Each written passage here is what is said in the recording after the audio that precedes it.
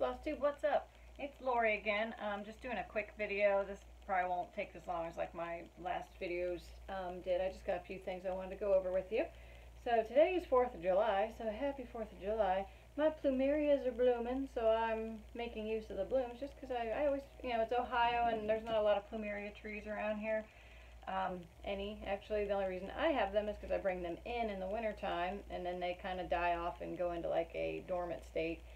Interesting plants, but anyways, they drop lots of flowers and I always feel bad, so I'm like, I'm gonna at least decorate myself with them. That and this particular one, they smell like peaches. Oh, so good. So yeah, I just thought I'd decorate myself a little bit. So there's that.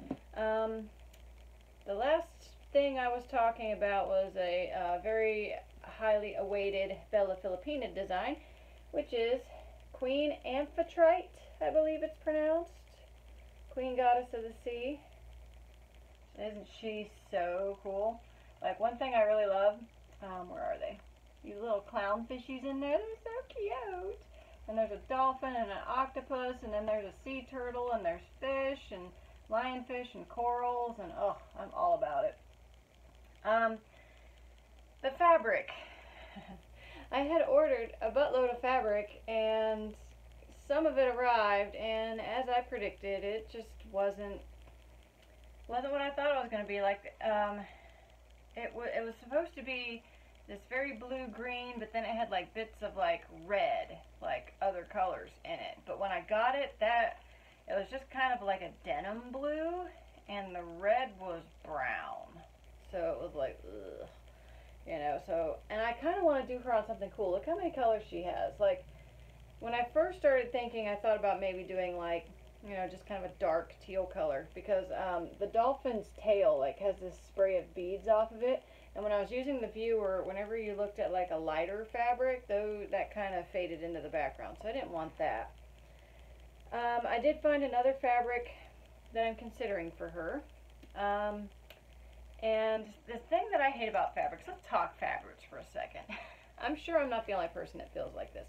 A lot of times, you look at a picture of this fabric, and it's an over-dyed thing. It's like, oh, it shows you this color, and it's got like, let's say greens and yellows or something. And you're like, ooh, that looks really cool. And then you get it, and either it's way more green, or it's way more yellow, or it's just barely a mix of the two. Like, you can kind of see how they got that color, but it wasn't what you expected. And I'm so like, ooh, I see that, and that's what I want. But I know it's hard for them, because it's a hand dyeing process. Every piece is different, I understand the struggle, but this is one reason why I am not big at hoarding fabric, because so many times I order fabric and it's just not what I wanted, especially with me liking over dyes. I feel like, if it's like just one color and it's mottled, you're gonna get that color. But when it's a couple different colors, like maybe when you looked it up in the viewer, there was this little splash of orange in this one spot and it looked really cool, but then when you get it, yours doesn't have that splash of orange in that spot. Maybe it's somewhere else, or it's going to be covered by stitching, so that's my OCD rant about fabric. Like, it's not the dyer's fault. I understand what they have to go through, to dye our fabrics for us, but for me it's just more of a like, ugh, I just wish I could, it looked the way I wanted it to look. So this is why I don't hoard fabrics. And fabric hoarding's expensive, and I don't like having a lot of fabric that I'm not going to use. Like, usually when I buy fabric, I have a purpose intended for it. Except for, I will make an exception for like purples, because purple's my favorite color. So but I tend to use purple fabric a lot, so I know if I buy purple fabric, I'm probably going to use it. Though I do have a little bit of a problem. Sometimes I'll get a piece of fabric and I'm like, oh my god, that's so gorgeous. And I want to hold on to it because I love it, and I don't want to stitch something on it and then now I don't have it anymore. I know that's stupid. It really is. I'm the same way with tattoos. Like, I'll want to get a tattoo, but then I'll have like this grieving period where it's like, I love the tattoo that I got there, but I have to like grieve that spot now can't have anything else. It's weird. So anyways, that's my little fabric rant. I ordered the fabric for her, I got it, and it wasn't what I wanted. So I'm still shopping for fabric for her. And I'd love to just start her right away, but maybe it's for the best, you know, because I'd really like to get some more work done on Heiress of Atlantis, or even over here Renaissance Mermaid, which I'll show you guys her in a minute. But I did get some of the supplies for her. Like there's a, what is it? The Peacock Boutique, I think it's called, I believe. The Peacock Feather. It's this shop on Etsy. I got the chart from her, and then she put up like a little supply kit, like silks, metallics, treasures, and beads. No floss or anything like that, which I had already bought the floss, so that's fine. I've got that to show you. So here's all the floss, and then when you hoard something, like for me, it's beads and sparkle. I tend to buy it in my favorite colors. So I don't know why it is that I had never had this color before. I need this color in my life. This is like this gorgeous, like seafoam green color. It looks fairly accurate on screen there. But yeah, it's this gorgeous seafoam green metallic. Like, why did I not have this before? And I'm really happy because it came with 2 spools, so that means there's a lot of it in that one, and I like that. And then there's this color, which I believe is one of the same colors that was used in Mermaid of the Pearls. It's kind of a white with darker blue and lighter blue metallics, but it was a number 8 braid, and this is a number 4. I like number 4 better. Number 8, that's like stitching with barbed wire. Okay, and then there's a few beads. Like these beads, you know I'm a delicate girl. But these beads, they're freaking huge. Like, they're almost like, what is it, those rocal beads? I can't remember what they're called, but they're gigantic. But I do love the color. They're like this peacock kind of, or oil slick color. And I'm not sure where they go in the design either, so I might use them. I might not. There are these one Delica beads. I don't know if they'll show up well on camera. But they're triangular. And they're kind of cool. So if I can find these in those colors, these might be fun to use because they just got a cool shape to them. And I don't like these big, fat, like chunky beads because they never lay on the fabric well, and you can almost guarantee to see the thread that you use to stitch them down sticking out because the hole is so huge. Okay, let's see here. Silks. Here's the silks that came with it. I know they're not going to show up too well. Let's try this. Try backing them up on this. So there's the silks. There's 3 colors, I think, and there's like 2, actually 4 colors, and there's 2 of most of them. So there's a lot of silk in this design, which I'm cool with. I love stitching with silk, and I really like Karen water lilies because they're so soft. It's a really nice silk, so yeah, I like it. It's expensive, but I like it. And then the beads. So I've got a little Delica pile going on right now, and I'm not sure if I'm going to be able to show you guys this on camera accurately. So let me just first show you guys the beads that I received. So these are the ones that came in the kit. So yeah, I'll probably keep the pearl because I'm assuming that's like 4 pearls. Maybe not. Most of the rest of these are getting converted though. Like this one right here, super convenient. It's the same bead that's in Renaissance Mermaid, so I just converted that one. So this color right here, already got it. Good to go. Happy about that. This bead is fun, I think. I don't know if that shows up. You can kind of see it a little bit. It's just a pretty color. I like it, so I might use that one actually. But then I've got just a bunch of other Delicas. I'm not going to show you guys all of them because I'm still picking through all of them. But I do need to go shopping for like this root beer color with an iris on the top. And I have a matte green like this one here, but it's darker. So I might look for like a lighter colored one. I hope that showed up for you guys. Then I've got this bead here that kind of goes with these sand colored ones. And again, I'm not sure where they go in the design, so I'm not sure if I like this color or if I like that color better. And I'm okay with mixing Mill Hills with Delicas. The most important thing to me is I like the color and I like the light effect that the bead gives. So that's the main thing for me. So yeah, I'm kind of doing that while waiting on the fabric, you know, and I got plenty of designs to work on before then. That, and I haven't gotten the scroll frame yet for it because I have to get a wider scroll bar. Oh, also, in my last video, I think I said I needed a fat quarter. I meant to say a fat half because I think she's like 26 inches wide or 24, something like that. But basically, I need to get a fat half size of fabric for her and put it on scroll bars. So I need scroll bars that are wide enough to accommodate that. And I haven't gotten those yet. So even if I had the fabric right now, I'd have to get the scroll frame. So it's like, let's not get upset about the fabric not being perfect. You know, I was just having my little mild fabric rant just because that's the way it goes when you buy fabric. Okay, so this other design I was going to show you, it's an old design. Like, it's kind of like how Mermaid of the Pearls was. Like, I was stitching it forever ago, and then it got put away. So let me show it to you really quick. And what's funny about this design is I don't know what happened to the chart. So I had to rebuy it, and luckily I found it. But, and this is another piece of kelp. This is what Mermaid of the Pearls was stitched on. And it's this little clownfishy design. Now, the I had this white part done, but it was discolored. Like, from being locked away for all. For some reason, this part looked okay, but this part here was discolored. I don't know if maybe I had something on my fingers that day. I was kind of bad before, like, I'd eat Cheez-Its while I was, you know, stitching. I mean, they're not as bad as Cheetos, you know, but they still have an oil to them, so that could have gotten on there. So I ended up picking out all that white just because it looked tarnished to me. But here's what the finished design looks like. That clownfish right there. So that's where I am on that. And this is one of my, I think I have one more piece of this, but this is a discontinued silk weaver called Kelp. And I did Mermaid of the Pearls on it, and I really love it. And then I've got one other real small piece put away somewhere, and I was thinking of maybe doing a Victoria sampler with it.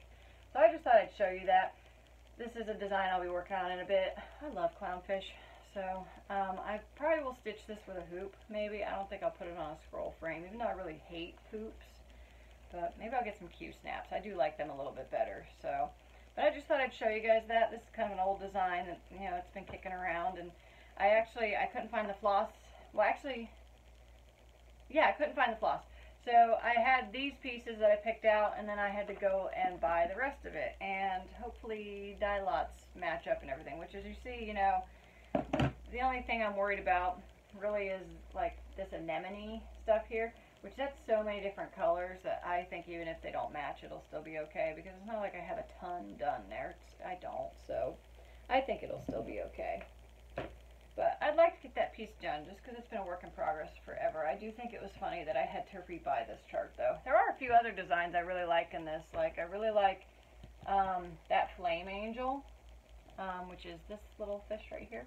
So I might stitch him by himself. I also really like this this shell. I've always loved the colors in this, so I don't know why I got rid of this design. Or even if I did, maybe I just lost it and I'll find it somewhere. But I had to go on eBay and get this again so I could finish that design. This used to be my favorite company, this Cross My Heart. That Rainforest design was by that company. And I just was really big into stitching animals and stuff, so that was like my thing. So there's that. Got this mermaid out of the way. Okay, I will show you guys Renaissance Mermaid now. I started the over one. Yay! So let me get her off here so I can give you guys a look at her. And I was in a big hustle to get her face done just because I think it's so pretty. So there she is. And I struggle a little bit when it comes to backstitching over one, especially when it's not charted over one. It's just I'm converting it. So try and give you guys a good look at her. I was second guessing like placement of it, but I do think that's where I want all the stitches to go. I'm happy with how her face looks. The only thing I'm not happy about is kind of right in her jawline. There's a couple of lighter colors, which I was kind of guesstimating where colors were falling in her chin, and I think some of them went under the line a little bit too much, so I'm probably going to darken those up a little bit just to make that her jaw look nice and clean. And then, yeah, once I fill in this color that I'm working on now in these spots, it's done, except for there's a few spots in her hand that I missed.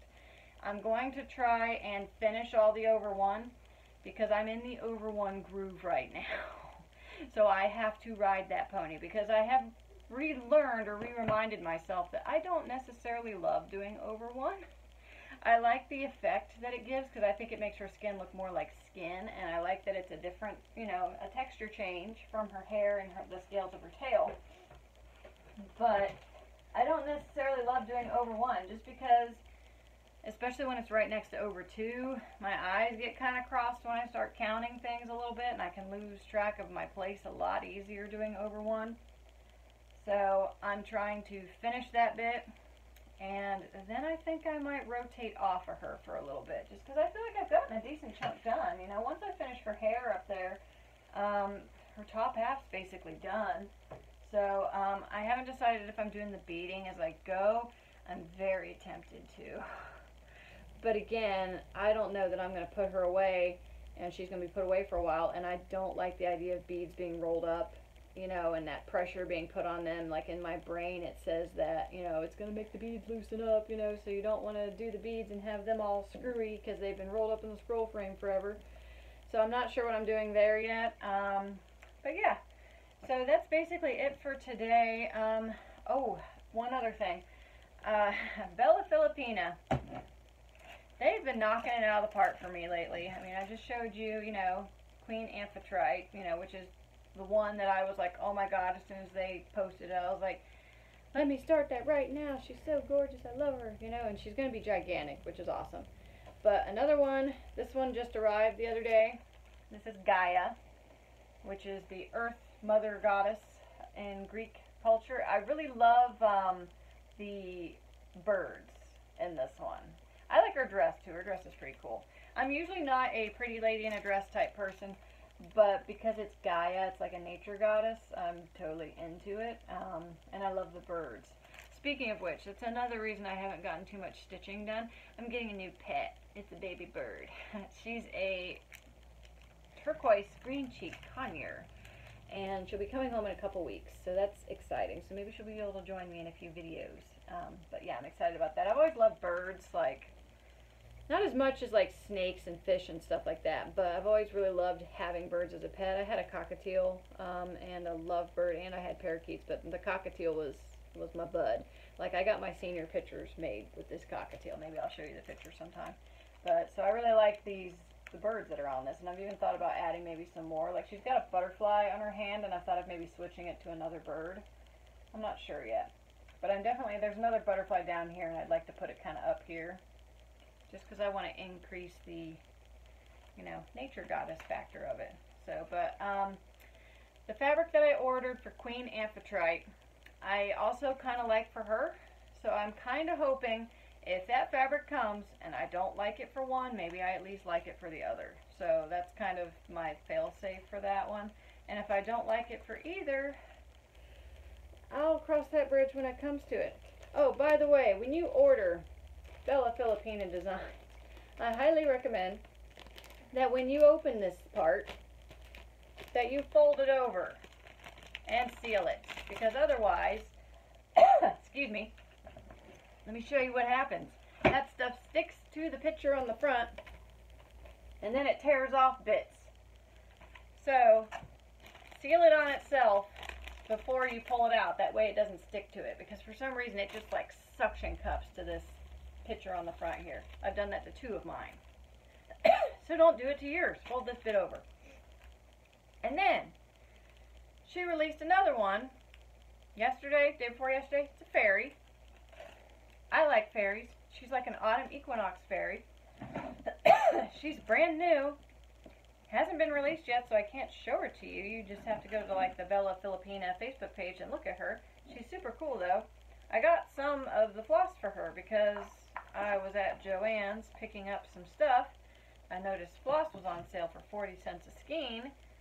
So I was like, well crap, what design list do I have? So, and they had just posted the floss supply list for this new fairy on Bella Filipina, so I got as much of it as I could. So she's lots of like rich autumn colors. She's purples and pinks and rusty oranges and teals, and I really like her. And I was kind of put upon because she's a fairy.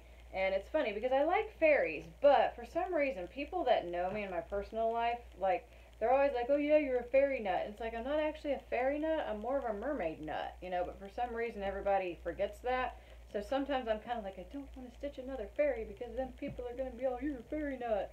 I don't know, it's a funny thing, but I was like, I like her too much, I'll be ordering her. I don't think I'll be starting her quite as soon because I'm not sure what fabric I want to do her on. She's pictured on like this very warm, rusty pink kind of color, which looks okay, but it's not really what direction I want to go in. So I'm probably going to be experimenting on fabric on that one. But I'm starting to kit up the floss just because it was on sale, you know. I really should have started kitting this one up because I think I want to start her first.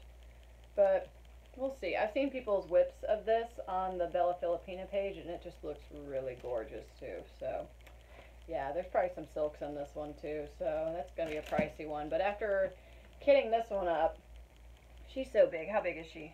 She is 285 stitches wide by 362 tall. On 14 count Aida, it is 20.36 inches by 25.86 inches. So she be big. She a thick girl. So yeah, I was just so excited at the thought of her being like this huge piece on my wall. So, but yeah, I'm excited to start her. I'm waiting for the fabric though. Like, I don't want to just do her on a whatever fabric. I want to be like, yeah, this is a cool fabric. So I've ordered some. I'm not going to say where. It's not a fabric company that I order from a lot. I will say right now my favorite fabric company is Ships Manor because their stuff is gorgeous. It comes quickly. You contact them, they're right back. I am still waiting on my Picture This Plus order that I put in April 15th, tax day, and it is now July 4th. And I did send them a message asking, hey, you know, any idea on when this package is shipping? And they kind of sent me kind of a snippy email back, like, we're backlogged because of the pandemic, blah, blah, blah. And it's like, okay, understood, just kind of asking when it's going to come, which sucks because I really like Picture This Plus fabrics, you know, but when it takes like 3 months for it to get here, it's kind of annoying. You know, so right now Ships Manor is kind of my favorite. I wish they had a wider selection though, because, you know, they don't have as much as some of the other companies do, but, you know, I'm really happy with what I have gotten from them so far. So yeah, so I'm really kind of hoping I find, you know, some more fabrics that I want to stitch designs on there, just because they're so quick to get them here, and I love that. Anyways, my dog wants out. She's staring at the door there. It is getting kind of hot in here because I don't have central air, and I've got this door shut and the AC is going, but it's getting kind of hot in here. You know, it's 4th of July. It's like 90 degrees outside, so I'm gonna let the puppy dog out. You guys want to say hi to her first? Come here, baby girl. Oh, here's the baby girl. Hi, honey. Hey, hi. She can't see you guys, but anyways, she wants to go somewhere. Don't you, baby? She's not excited about getting a bird, I don't think. She'll be okay, though. But anyways, thanks so much, you guys, for watching, and I will see you guys next time. Bye.